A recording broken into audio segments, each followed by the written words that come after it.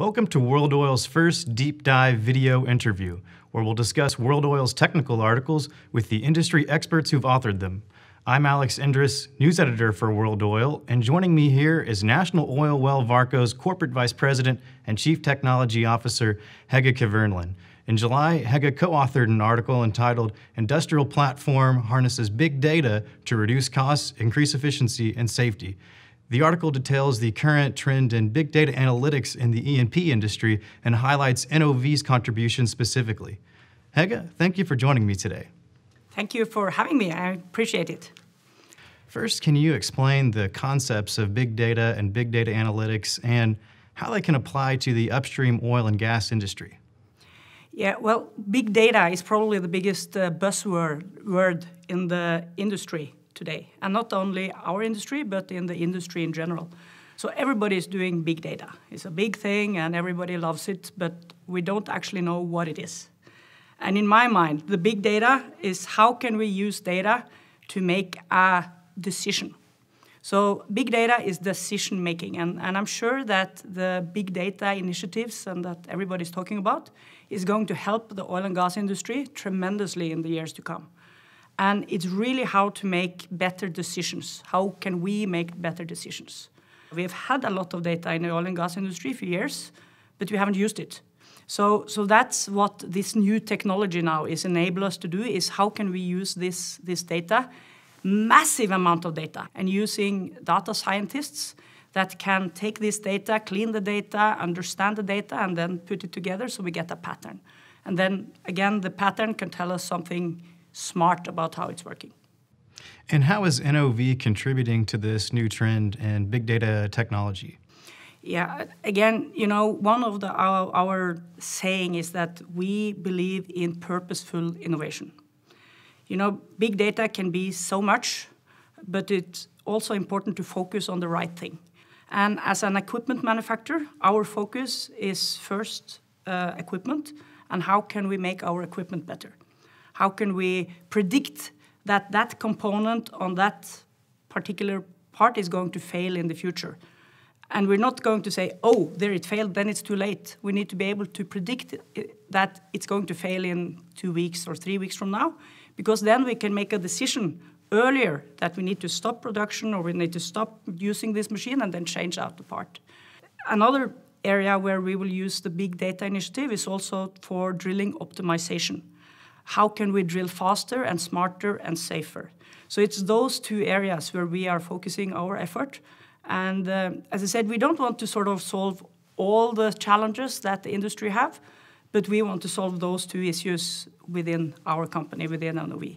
And your article highlights the industrial data platform specifically. What has driven investment in research and development for the new platform? Yeah, so the new platform is called MAX. And it's a data platform, as you say, and we want to be able to collect data from our equipment that our customers own again, but to put that in one place. And the more data we have access to on our platform, the more we can use that data and make our products better again. The smaller companies, for example, don't have access to a platform that way, and we can help them with that. So for our process and flow technology group, they're working on a lot of artificial lift applications, for example, and we need to be able to communicate with that and store that data to make a decision again on how to operate that equipment and things like that. So that's why we need a platform ourselves that we can help everybody in the industry, not only the big ones that may have something themselves, but everybody. Several of the use cases you mentioned in the article included being able to prevent failures on blowout preventers and drilling systems. Yes. And of course, you're using predictive data analytics to be able to do that. Can you explain to us how that's made possible? Yeah, that's actually a great story because, again, purposeful innovation. We need to focus on where the pain is in the industry. And the BOP, the blowout preventer, especially the subsea ones, if that fails, we need to pull it up to the surface.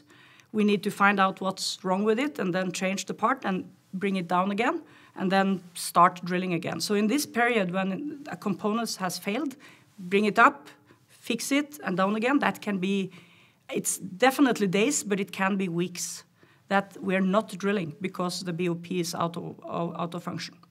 So if we can now predict that a component is going to fail before it actually fails, we can switch to the second control system, because every BOP has 2 separate control systems. And we can switch to the other one, and we can continue operating on the BOP, meaning we don't have to pull the BOP up and then fix it and down again. We save a lot of time and downtime for the operator.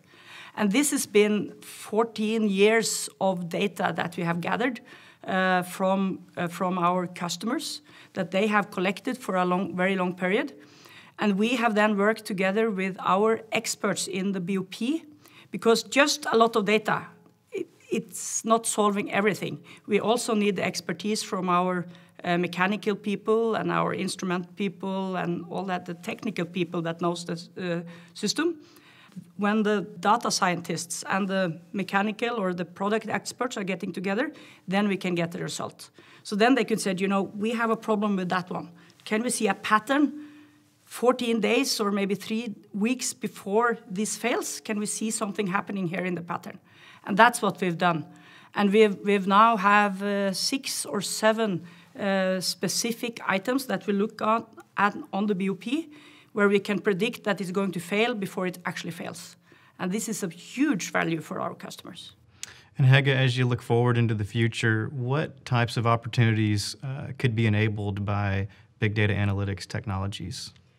Well, it's many areas. As I said, it's drilling optimization, it's equipment optimization, it's field optimization. So it's all this area where we can optimize how much we're producing, or we're optimizing the uptime of the machines. It's really all about how can this system help us make better decisions. Because with all the data that we're surrounding us, that we have now, there is no way that you and me are smart enough. Well, you may be smart enough, but I'm not smart enough to understand all, to get all that data. So we need something back there that can do all the calculations and the maths for us, and then present it in a simple way so we can take a decision. And that's where the big value is, in my mind. By making better decisions, we will be safer and better and faster.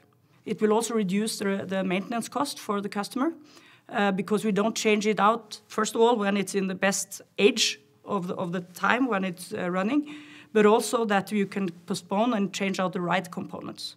So that's also a way of saving costs for the customer. Well, Hege, we really appreciate your time, and we'll look forward to learning more about these technologies as they're developed further into the future. Thanks. So thank you, Alex.